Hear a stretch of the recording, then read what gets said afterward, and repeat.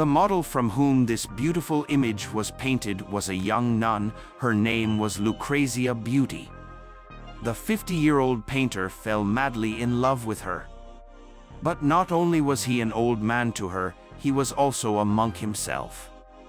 And what do you think? The girl reciprocated, and love has blown all obstacles in their way. They bravely threw off their strict vows, ran off and got married. They had a son named Filippino.